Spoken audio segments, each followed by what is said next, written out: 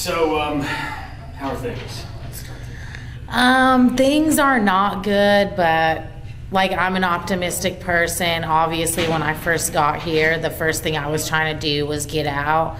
But now, you know, where I've been here for close to 3 weeks now, I'm just being optimistic about the situation, and my first objective is my recovery and sobriety, and I can maintain that here. So, you know, things are going okay. Are you an addict?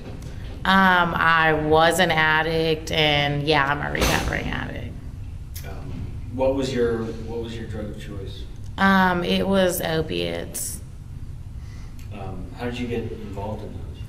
Honestly, I think most people gets involved in it the same way, and obviously it's such a bad epidemic that's spreading through the nation. Like one of the Jersey Shore cast members, he recently came out with his opiate addiction, and I just think it's a really bad epidemic. And I think as you know, the age gets younger and younger for this disease. Like I really think it's a disease, and I got into it because everybody around me was doing it, you know, and I tried it. And when you were filming the first season of Buckwild, were you using then?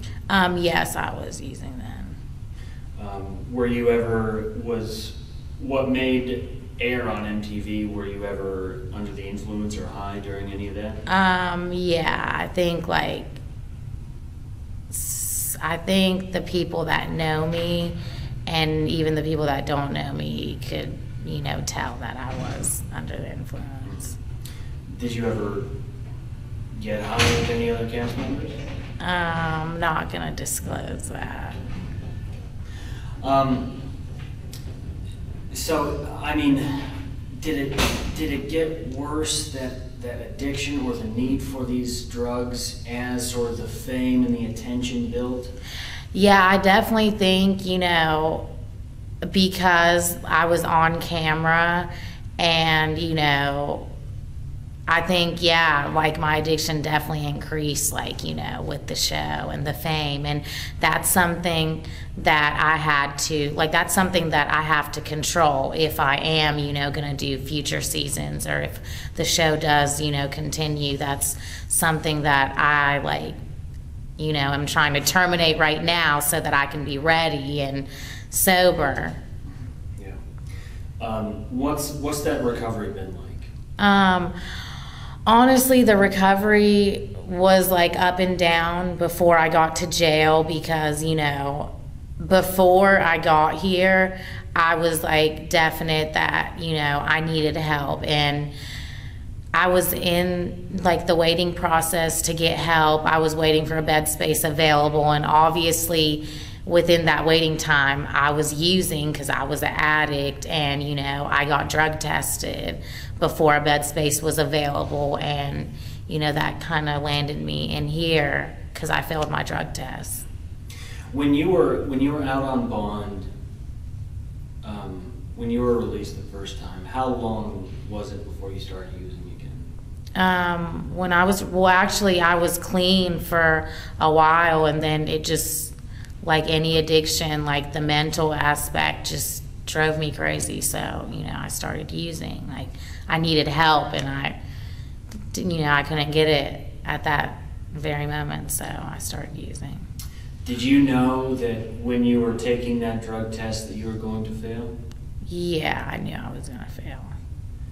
And was there ever any moment of like stepping back and saying, whoa, this is, I mean, I've got a lot riding, and my career is kind of building, and I've got a lot going for me, I should stop this? Or, I mean, but the addiction sort of takes that over, doesn't it? Yeah, like as in any addict and any addiction, I think that the number one thing on that person's mind is just, you know, getting their fix. And they don't really, I mean, they take their goals and everything into consideration, but all of that is just in the back burner, like in the back of your mind.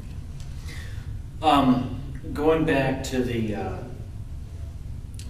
Summersville property earlier this year, there was, police found heroin there. They found a lot of drugs and a lot of cash.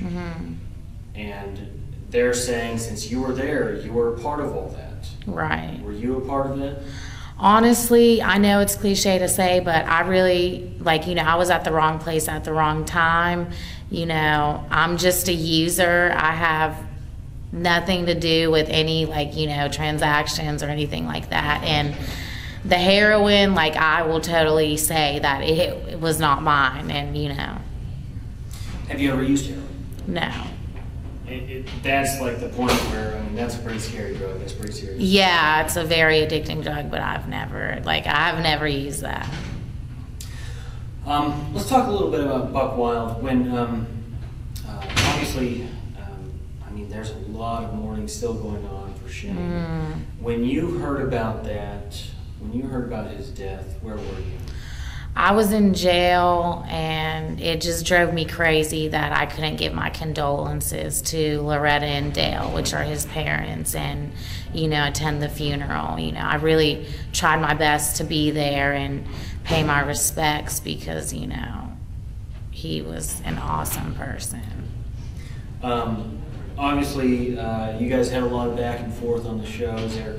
Was there something that maybe we didn't see on MTV that is a favorite memory of yours with Shain?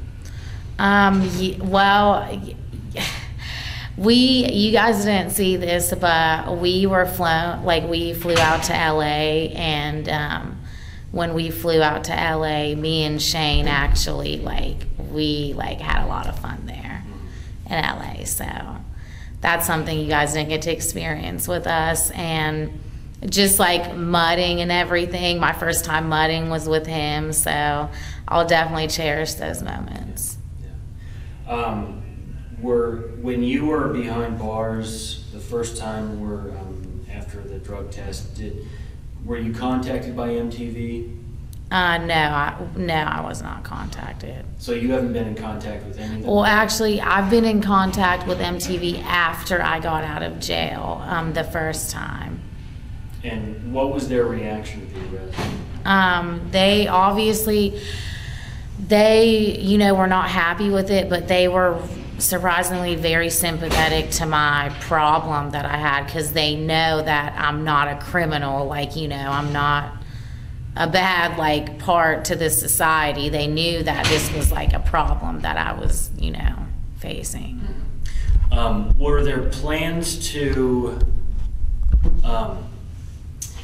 maybe continue the show while you were in here? Did they mention that? Or I guess you were out on bail, so. Yeah, so, I mean, while I was out on bail, we were, you know, proceeding with the show. But, you know. Did they talk about the arrest at all on the show? No, I mean, I didn't even get a chance to film before I, you know, landed back in here. But yeah, we were going to talk about the arrest and, you know, my problem. And how did you find out the show was being put on hold? Actually, I just, from the news, from my parents. What's that like? Honestly, I think it's really noble of the network, because this was a really highly, like, it had high ratings, and they chose, like, respect over money, like, and, you know, I think that's just noble of them to put it on hold for now, and I think that's the best decision, you know, considering the unfortunate events that's happened to the cast members on the show. It's been kind of I don't think anyone has ever had a year quite like you've had. No, yeah. I don't know. I think that there's other people that's been in worse positions than me, but, I mean, but, you know, I'm just trying to make the best of it, and I'm just, you know, recovering right now, and just sobriety is, like, my #1 objective right now. Do you think, are you hopeful that they'll be sympathetic toward your recovery? Yeah, I think from the start they've been sympathetic towards my recovery, and, you know, like any addiction, like, you relapse, especially when you haven't gotten help. And now that I'm actually, like, being sober and getting help, I think they'll be more sympathetic towards my situation. What do you learn from all this? I just learned that, you know, you just can't be influenced so easily, and you just have to stick by your morals. Like, and honestly, I know it's cliche, but just say no, like, to drugs, like, because it can just take over your whole world, and in the flash of an eye, like, you can just, you know, lose a lot of things. Like, I know there's a lot of girls that would love to be in my position, like being able to be on a reality show, and, you know, and I just didn't really think about that. Was there a point, you know, when you said, man, this is out of control? I mean, the addiction, I'm doing things that I usually wouldn't just to get that next high. No, because honestly, it's never really gotten to that level. You know, I've never, you know, I've seen people do some really like scary, crazy things to get their high. And I think with me, I just, you know, got in trouble, and, you know, that's, you know, what led me to see that, whoa, this is taking over my life, you know, like, so. What do you do in, assuming that MTV is done with Buckwild? What do you do when you get out?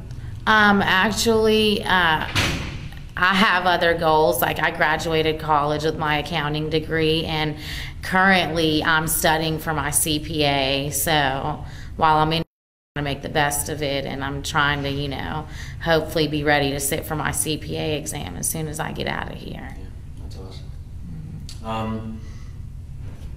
Shoot, that was no time at all. Those are kind of my questions. Okay. You're lightning fast. What else should we talk about? I mean, what else is there? Let's talk a little bit about just some of your experience with Buckwild. I mean, while you were filming that, were there any surprises there? No, you know, I think part of the reason why the network, you know, put this on hold was because, unlike every other reality show, we didn't go by a script. And I think that's what made us one of the, like, top rated shows, is because the audience was you know, they were able to see how genuine, like, we were and how real we were. And I think because, you know, I wouldn't be able to go on camera right now after, you know, Shain's death and, you know, everything that's been going on, and just be able to be just fake about everything, you know. So I think they took that into consideration with putting the show on hold, and so, yeah. A lot of the other cast members are trying to create a campaign to keep the show alive in some form. You think you should take a different direction? What would you say to those cast members? Honestly, I think right now, I think it's just disrespectful of them if they want to, like, if they want to just start back on air, like, at this very moment. I think that there should be, you know, a respectful grieving process for the main character of the show. And, you know, I don't see how they're trying to campaign for the show, like, immediately after one of our main cast members, you know, dead. Yeah. I mean, do you understand where they're coming from, or is it just completely foreign? I understand where they're coming from because, you know, I'm a big fan of the show. I want the show to continue, and I hope they do continue it. So I understand where they're coming from. But I think it's just too soon to start filming again. Yeah. Any word on your modeling website? Oh yeah. I wanted to say, you know, check out The Real, SALWA, therealsalwa.com, and you can actually see a clip from, you know, when right before I was turning myself in. I made like a video. Oh, cool. Yeah. Cool. Awesome. Well, shoot. I think that's it. I think that's everything. Are you comfortable with that? I mean, is there? I just want to say like thank you to like my fans that are supporting me like in and out of jail. Like the fans I have in jail, they've been a tremendous like recovery support for me.